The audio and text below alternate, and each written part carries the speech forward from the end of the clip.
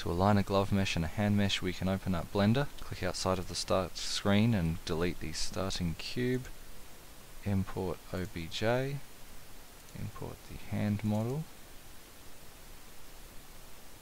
import the glove model,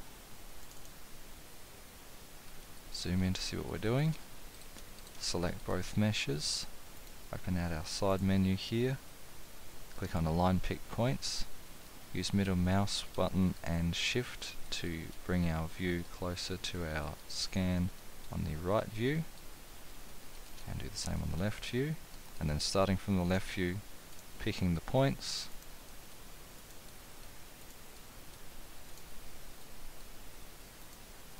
and on the right view picking those same points,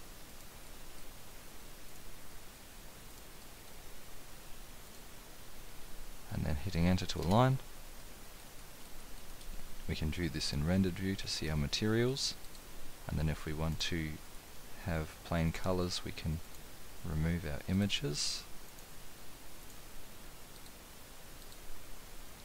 and assign colors to our meshes. We can add transparency by setting the blend mode to alpha blend and reducing the alpha slightly. And then to take pictures we can go view, viewport render image, and we get our image. We can save as an image here.